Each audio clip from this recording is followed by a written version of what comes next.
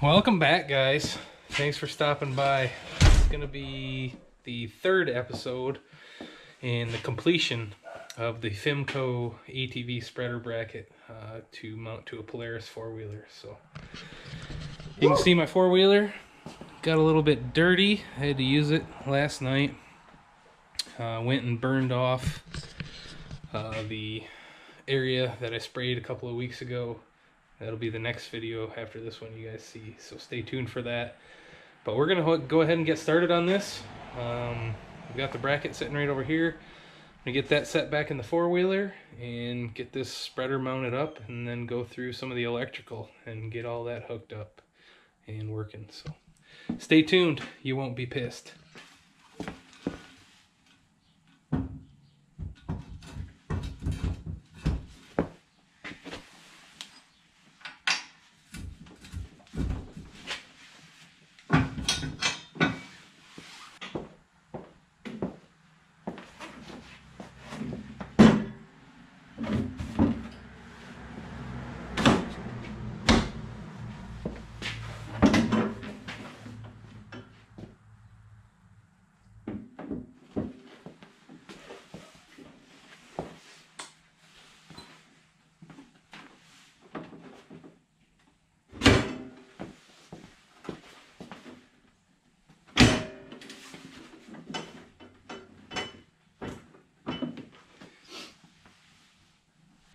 Alright, I'm going to give you guys a little closer look at the concept and how it all is going to work.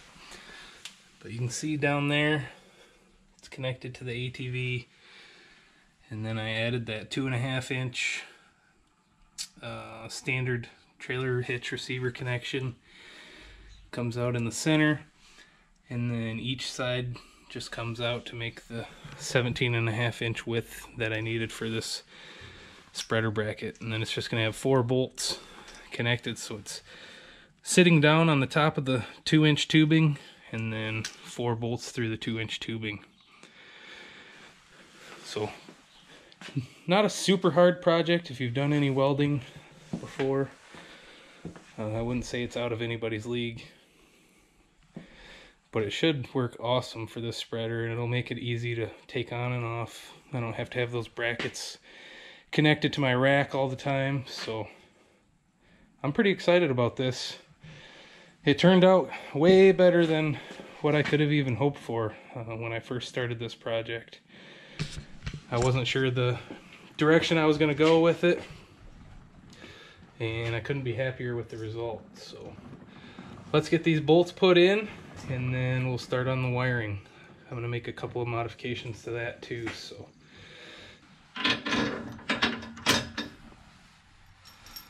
I'm just using standard grade 8 3/8 hardware for this, flat washers and lock washers.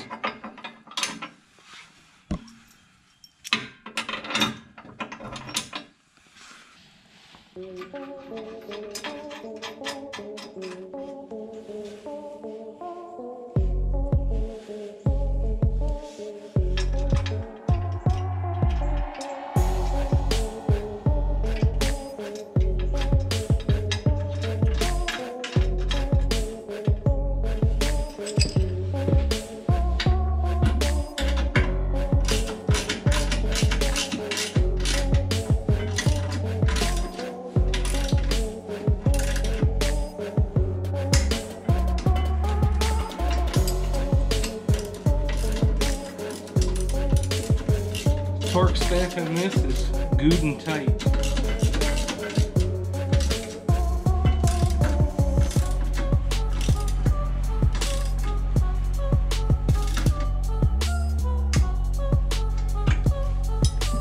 Alright, all 4 bolts are in. And this is how the actual feed opener works. So it's got this adjustable stop. You can slide for whatever you want to use for your rate. It's got the chart right here, kind of gives you the rate per acre. And then all you do is turn this lever. So basically you just turn that lever and you can slide your feeder open. So there's nothing that holds this lever in the open position, and I've read some reviews that people complained about it closing all the time on them. So what I'm probably gonna do is just take like a small rubber just strap and probably just strap it around here so it always wants to be open. And then when I want to close it, I can just pull it closed while I'm driving. So it'll be a left-handed control. I run the throttle with the right hand, so it should be perfect. So the physical assembly is complete. Now it's on to the electrical portion. So like I said in the last video, it comes with this controller. And the controller comes with clamps to connect to the battery. And then this pigtail here. So my sprayer, got a 25-gallon county line. It's a boomless sprayer. And it has just like the standard trailer hitch connection. So what I think I'm gonna do is cut this connector off, and then I've got an extra trailer hitch connector that I used on one of my boat projects for putting the lights on the front. I think I'm gonna solder the trailer hitch connector onto here, so then I can just leave my sprayer harness all plugged in all the time, and I can either plug the sprayer in or I can plug the spreader in using that connector. So I think it should work good. And then this blue and orange line is what actually connects to your motor right here through this connection. So I'm gonna get this cut off of here and solder that new one, the new pigtail, on, just to make it easier. I could use this and connect to the battery, but I think in the long run it'll be easier to just solder that new one on and just leave this harness connected to my battery all the time. So in these Sportsman 850s, the battery's under the front cover here, and normally I have a storage box up here up front. So basically it's a similar concept. It just has the positive and negative clamps to provide power to my sprayer. So I'm going to do some cutting on that, some modification. It seems like nothing's ever exactly how I want it. And I also have an issue with this. So this harness that's going to run back to this motor is probably 10 or 12 feet longer than what I'm going to need. So I'm probably going to cut a fairly substantial chunk out of it, and then solder it back together, just so I don't have wire hanging all over, looped up all over. But basically this is the only machine I'm going to use it on, and if I do change, if I get a tractor in the future or something, I can always just cut it and add that wire back in. So let's get to it. So here's the pigtail connector I was talking about. It's a standard trailer connector.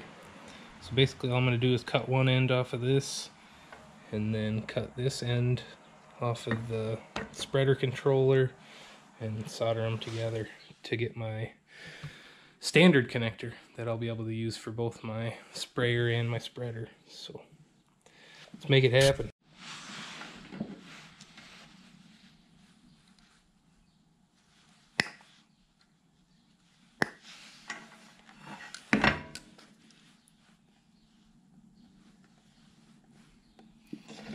And I'm going to leave a little bit of wire on this connector, just so in case I ever do want to go back and use it, I can solder it back together.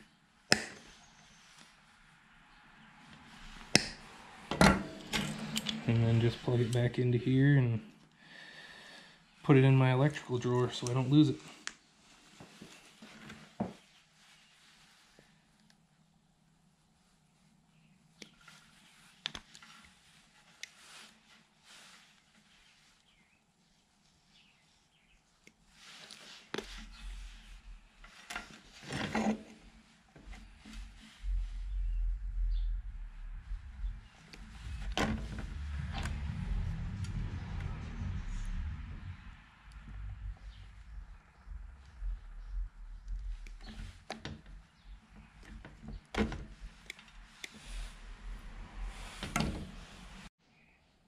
So I just ran over before I got too carried away in connecting these and double checked on that county line spreader, and I'm glad I did.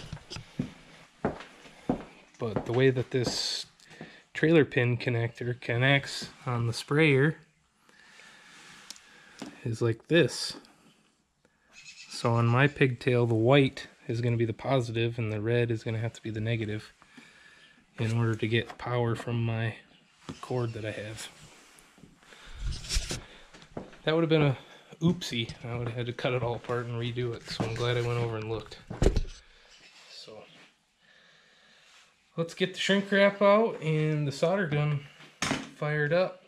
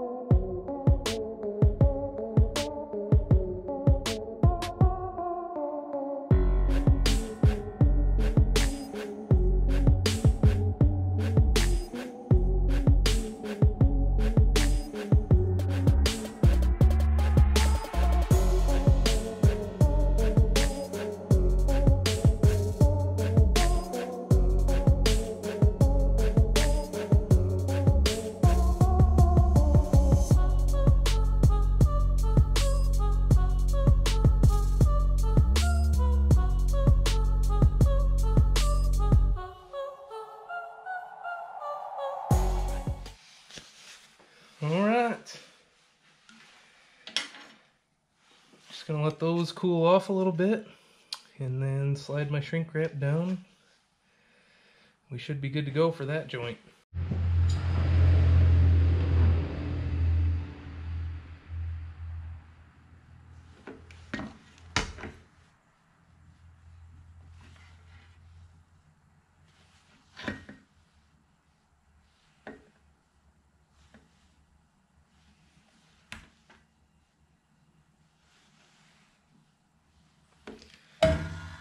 That's a wrap on that joint.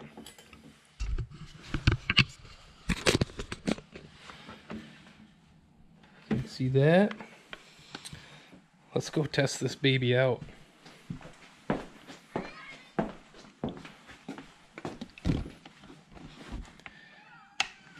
Flip it off. Unplug our sprayer. Plug the spreader in. Not very easy, one-handed.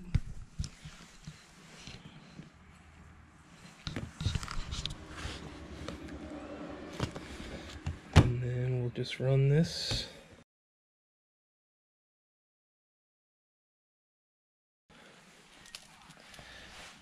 Back to our motor.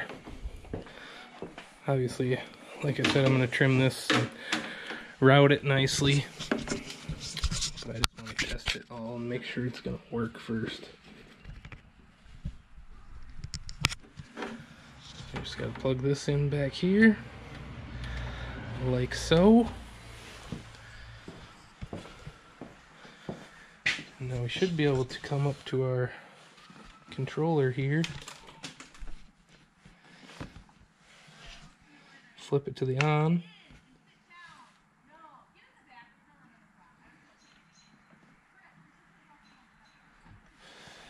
And we got nothing.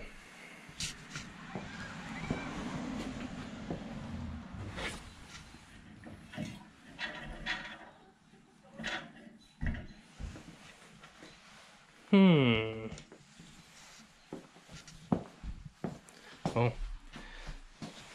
forgot. We got to turn on our spreader or our sprayer. There, we got power. We get our control. We'll slow her right down to slow.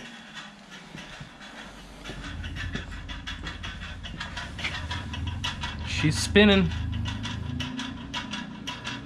It looks way slower on the camera because of the frame rate, but it's spinning pretty fast right there, even on low. See what it looks like at full speed.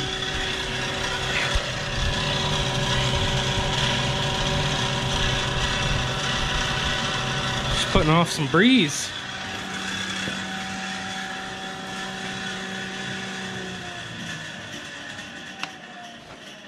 And we can just flip it off there or here. That'll actually be handier for me because I plan on mounting this. I'm probably going to zip tie it back there to that rail, so then I can just set my rate and I can turn it on and off up here. So that'll actually work out really slick. But that is it, guys. The Fimco spreader took a little bit of work, but from what I've read, it's pretty much the best spreader. It's definitely heavy duty, the best ATV spreader you can get. To modify it for a Polaris, I wouldn't say that it's a beginner's job, but it's definitely doable. And all the extra stuff I did, obviously you guys don't have to do that, but I'm excited to use it. It should work awesome for spreading lime, fertilizers, broadcasting seed, doing all that stuff. So it won't be long and we'll be out there and working in the food plots. So stay tuned to the channel. Thanks again for subscribing. If you haven't already, please do, and we'll see you on the next one.